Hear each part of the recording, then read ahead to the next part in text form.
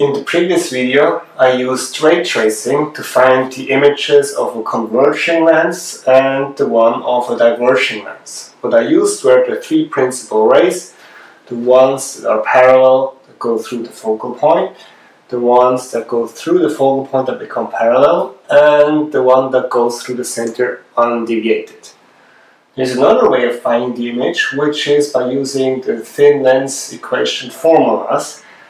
And we should get the same results as the ones I measured here for all the distances.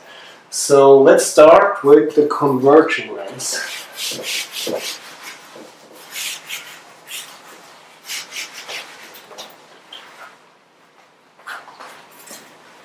So for my converging lens,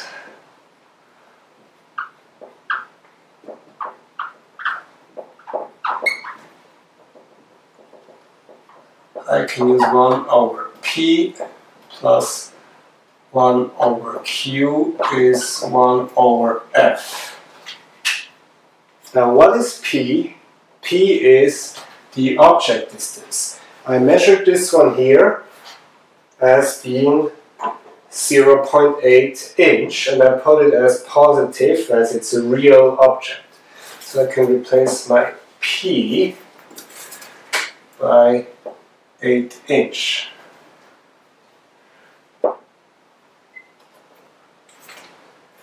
My image distance is actually the one I'm going to be looking for,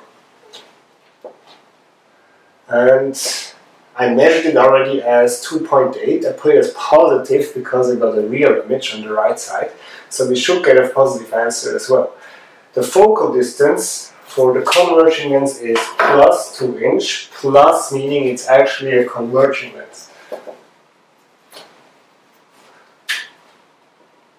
Plus 2.0. So now all we have to do is solve this for Q, so I have to take this one over to the left side. So 1 over Q is 1 over 2.0 minus 1 over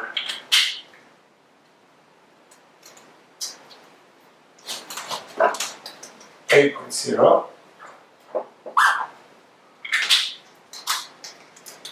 Therefore, my calculated image distance should be 1 over 2.0 minus 1 over 8.0. See what that gives. Over 2 minus 1 over 8 is divided by that. What I get is 2.7, rounded, positive 2.7 inch. And if I look at this within uncertainty matches the one I measured, plus 2.8. For the units in the lens equation, interestingly, it actually doesn't matter if you use SI units or not. You see, I've been using inches. As long as I use the same units for all of them, for the formulas here, it doesn't matter. For the power, it does matter. There you need to put your focal distance in meters to get your power in diopters. But for those up here, you can put whatever unit you want, as long as you have the same units anyway. So our result now is that Q is plus 2.7 inches. So let's see what we should get for the height of the image. The magnification of lens is height of the image over height of the object, which is equal to minus my image distance over my object distance. So my magnification for this lens here should be minus Q, which was my 2.7, over my measured object distance, so 8.0, which should be equal to, let's take a calculator, 2.7 and divided by 8, 0.33 0.7, and this 0.34 should be equal to image distance over object distance. So height of the image, sorry, not distance, height over the height of the object, which I measured here to be plus 2 inches, or 2.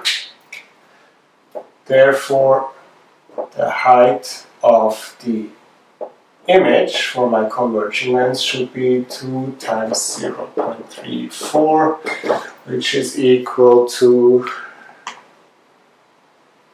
0.675, so 0.68 inches for the height of the image. When I was measuring it, I got minus 0.8. Wait, did I forget a minus? Yes, I did. There was a minus here, so there's a minus here, there's a minus here, so there's a minus here and here. So what does that mean, the minus? The minus actually indicate that the image is flipped. So the object got flipped becoming the image. So that's why we have a minus. Now let's do the same thing for the diverging lens.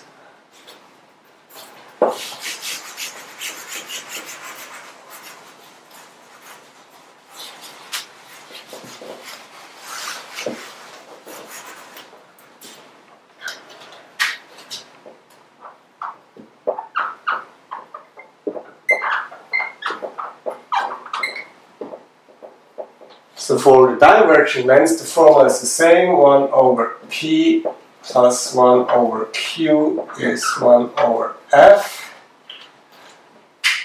The P being my object distance, which I had measured to be 8.0. My image distance is the one that I want to calculate, and my focal distance here was given as minus 2.0. Why minus? The minus actually indicating that I'm using the left focal point and not the right focal point, meaning this is actually diverging lens. When I have a minus, a negative focal distance, I have a diverging lens. I have a positive focal distance, I have a converging lens.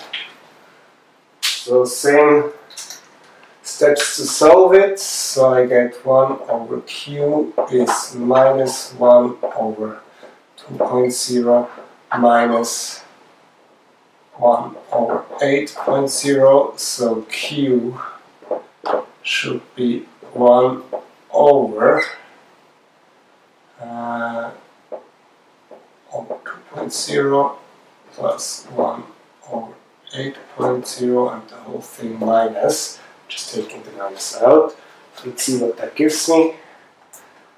2 plus 1 over 8.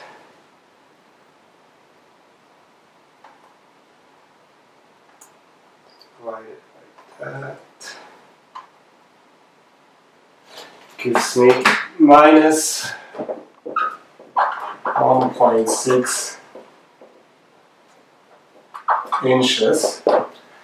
What I have measured was minus 1.7, so again within uncertainty I have the same value. What does the minus mean? The minus means I have a virtual image. So minus means for virtual image. While here, when I had a real image, I had a positive object distance. For the virtual image, I get a negative object distance.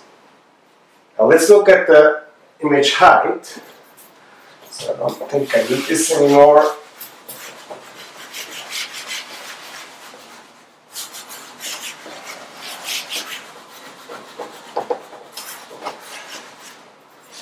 So I'm using my magnification equation. So M is minus Q over P, which is equal to minus 1.6, so plus 1.6 over P, which was 8.0, which gives me